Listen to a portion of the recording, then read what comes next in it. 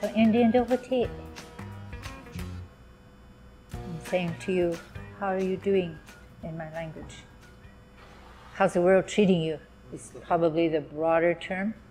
And if the world is treating you okay, which it always is, rain, snow, earthquakes, fire, whatever, that's what humans are made for, to handle the world as it is. So when I say Indian devotee, you say Sotan. That means I'm managing. Not too shabby. This is how my grandmother explained it. She said, so when somebody say that to you, it's just like saying, it's okay, I'm handling my life. So I want to really thank Ottawa to invite me here. Thank Al for making sure that some of these stories are being recorded for the program that you people are a part of. I was thinking on my way in, it's hot, it's going into the hot period now of summer. And I remember hearing this story, it's from Alaska, from the Däna of Alaska. And they say that this story inspired people to play the fiddle. I was kind of interested. They said it's about how bugs inspired people to play fiddle. Yeah, so it's, I don't know if it's heard in these parts, but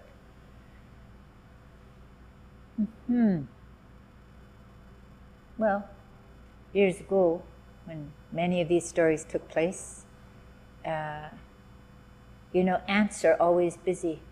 You usually hear the term busy as a bee, but ants are super busy. And they work as huge teams. You know, they're just busy from morning to night. In the summer, everybody is busy. Everybody is gathering food, making nests, calling their mates, these kind of things. In the hot of summer, people are also gathering food, finding mates, maybe, at a powwow or somewhere, looking around in the summer. That's what summers are for. Hot, long, long days in Alaska. This is where this story comes from the Däna people. And for those that do not know, many of the Däna people, the Gutchin people, they play the fiddle. And they play it well. I think a lot of the Cree people too, northern Quebec, they play the fiddle well. So the story goes like this, that ants, they're up before the crack of dawn, they get a little bit to eat, then head out. Teams going here, going there, getting food. They have lions and lions going back to their nest, putting away, storing food for the winter. And one day, two brothers, they were on the same team. And he said to his brother, "You hear something?" He listened. He said, what do you hear? Does it sound like music? And that one little ant, I never saw an ant ear, but you know, they can hear. They have very good eyes, so maybe they have little tiny ears, I don't know. And that one ant said, "Yeah, I hear something like music." So anyway, they finished their job, you know, and then they went back to where that song was coming from earlier in the day. They went back there. And as they got closer, the music started to get more lively and they could hear it louder. Oh, those little ants, they're tired, but they want to check it out. So they walked over, and there was the fiddle player. It was Grasshopper. Oh! He was playing his fiddle with his back leg, dee, dee, dee, dee, just having a good time. And the ants sat down there and listened to a couple songs. And they said, "Oh, Grasshopper, you sure play your fiddle all day?" He said, "Oh, yeah." "You don't gather food for winter?" "Oh, summer is for enjoying," he said, "not for working." Of course, the ants are programmed differently. He said, "Okay, that's what your people do.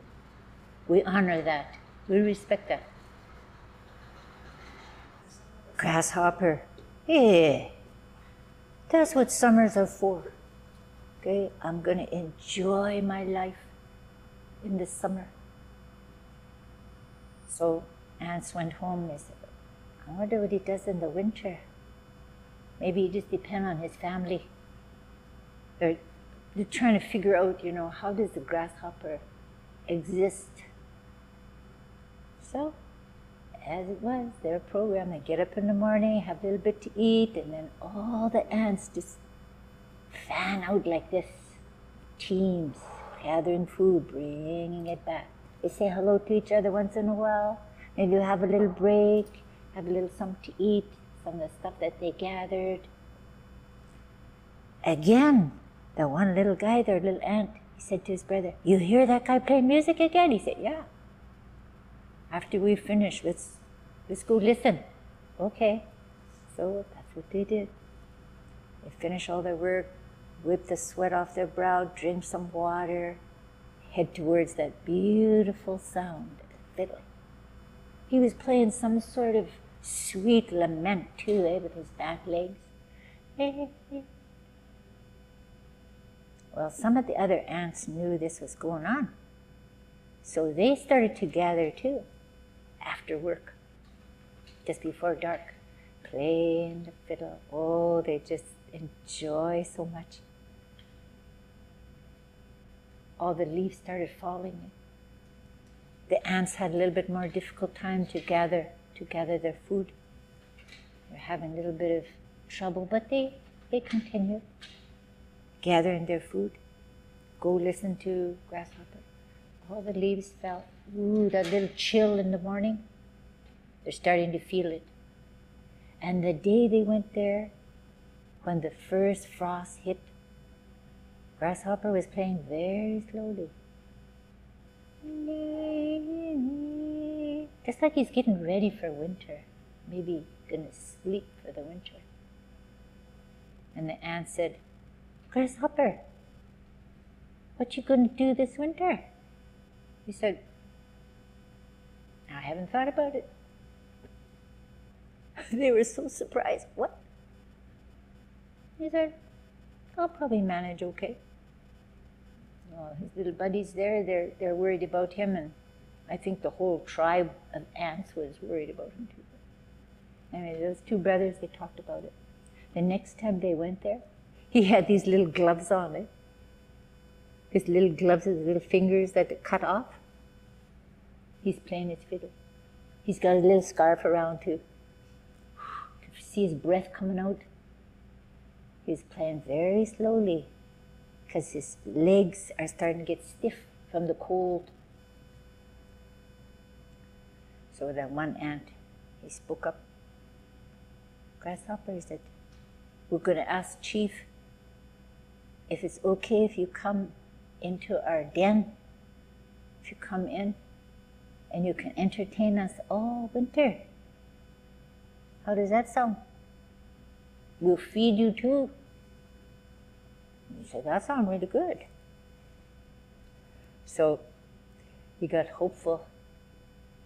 So those two brothers, they went.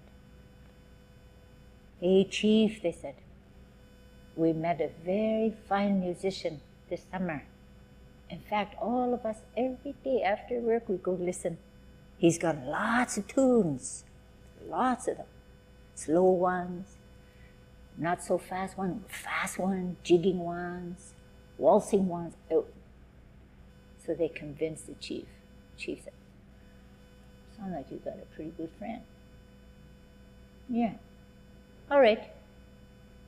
That sounds good, because winter's long and cold and dark, and this will lift the spirits of the people." So they went and they told Grasshopper, oh boy, Grasshopper, he looked so relieved. Oh, thank you, my brothers, he said. Thank you. So they went over to the den. But they didn't realize, you know, the hole in the den is for an ant, not a grasshopper with a fiddle. So they tried to put his little head in there and they said, maybe if you just wiggle yourself like that, the hole will get bigger. Okay, pass the fiddle. Pass the fiddle in. It worked okay. And they said, how about if you turn around, because your legs and the back seem stronger. So that's what he did. He turned around, he put his legs, just as if he was playing the fiddle. Well, he made the hole a little bit bigger. But he was still pretty tight. So he came out. The other brother went inside, a couple other people helping. People in the back, ant people I'm talking about, from the ant tribe. They're pushing, pulling, pushing, pulling, came in. Wow, he was impressed. It was a nice space. In fact, great space for playing the fiddle. Had nice little walls around it, had nice storage of food everywhere, keeping the sound close. He was thinking about all of these things. Then he looked over by the door. He saw two old ladies. They had scarf on it. One was smoking pipe. They heard about the grasshopper coming in. Musician. Smoked their pipe like this. Grasshopper looked at him. So he settled in. They went about their business. Then they had a meal together. Everybody's full up. So the chief said, before everybody go to sleep for the evening, we're going to hear some music. Got everybody together. If you feel like dancing, do so. So that grasshopper got up there. He gave his all best. He played the fiddle like nobody ever played the fiddle in the grasshopper tribe, ever. To make a statement, you know, like to make them all really like him. He did this for 2 nights. You know those 2 old ladies there, two grandmas there? Oh boy, that one said to the other one, and just within earshot too of the grasshopper, I think I want to marry that guy. And the grasshopper was like, oh gosh. He didn't know what to say. He got really nervous. And he kind of, the next night, you know, he's supposed to play again. He came and he played again, but he went right back to his little place where his little sleeping place. He went back there. Usually he would come and hang around. Finally, those 2 brothers, they said, Grasshopper, you're not feeling well? How come you don't sit around, drink tea after you play your music, meet the people? He goes, I guess, you see those 2 old ladies there? One of them said she wanted to marry me. I'm Grasshopper, you know. I can't marry ant woman. Oh my God, those brothers, they laughed. They laughed so hard. They just tease you. They don't want to marry Grasshopper. You're only here to play music. Don't worry. So that's his story about this beautiful relationship between ants and grasshopper, and how the grasshopper didn't have to marry one of those old women, and also how everything in nature is connected. That's his story.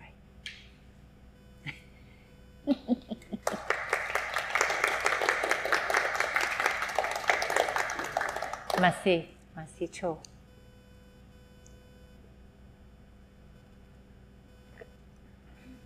I think maybe one of you might have heard this story before, but it's worth telling. I was telling Ruth, as I tell little funny stories. Sometimes I have to tell myself, don't tell always serious stories. Humor is the best medicine. If you can lift somebody's spirit, you know, make them laugh, make them feel good, Make them laugh at themselves. Because that's what a lot of these stories are. You are in the story. Like all of us were in that little ant's den. We were there and thinking about the fiddle music we heard in our lives, right? So this story, I'm going to tell. I usually show a picture of Wolf and Wolverine. They're cousins, you know. They used to pack together.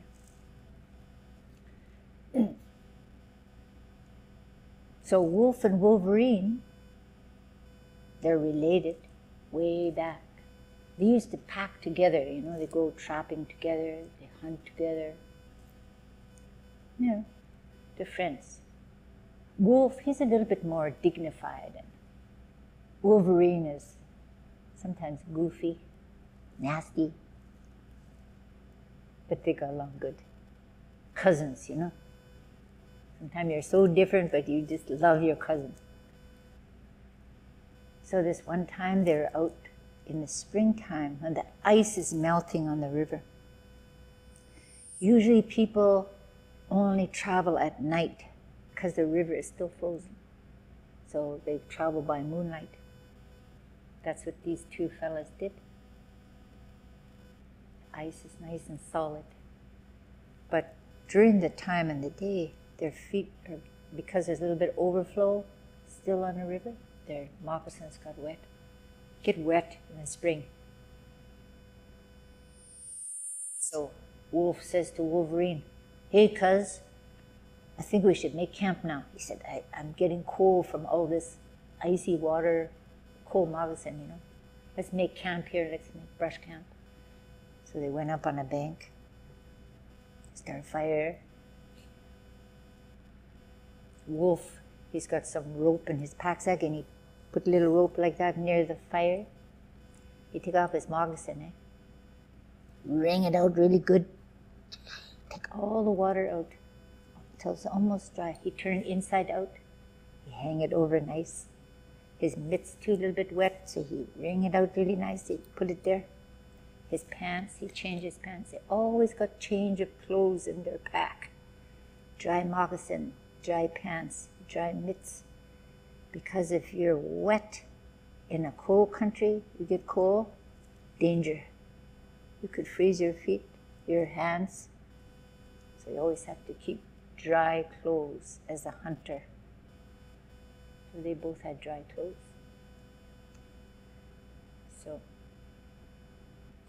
Wolf put up that little line, put his stuff up there really nice. Well, Wolverine, he took off his moccasin, hardly wring it out, He just threw it over the line, just dripping wet.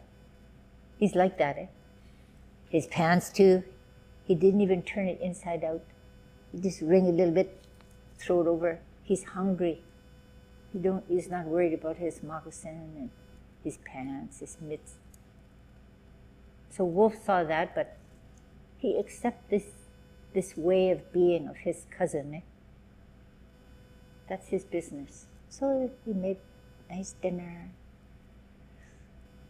They sat around a fire there, drink tea. Wolverine, he's tired, had a big burp. "I think I'm going to sleep," he said. So he lay down there. Wolf lay down this side. Now I should tell you, Wolverine always tried to find one way to trick Wolf. He played tricks on him all the time, trip him up, Wolf is aware of this. He knows he got to watch out for his cousin who's going to play a trick on him. So he went to sleep. They both went to sleep. When that fire is going down, Wolf got cold. He jumped up, stir up the fire a little bit, put more wood in. He saw his clothes nice and dry, his moccasin, his mitts, his pants, everything nice and dry. So what did he do? He traded places. He even wrung out his cousin's moccasin nicely, turned it inside out, and he hung it where his was. Went back to sleep. snoring away. He snored so loud he woke up Wolverine. Wolverine. He's going to play trick on his cousin. So he jumped up. Harry grabbed those first moccasins there, he's showing them. Wolf, he said, get up! Cousin, look, wind blow your moccasin right in his fire. He said, oh boy, Wolf just jumped up really fast. He threw the moccasin out like that. He'd look at Wolverine. That's not my moccasin, he said. That's your moccasin. And he said, I got up in the night, he said, I traded it all around.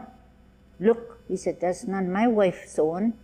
He proved it to him, he said, Wolverine, that's the last trick you're ever going to play on me. So ever since that, Wolverine, Wolf, they don't travel together. And that's the story.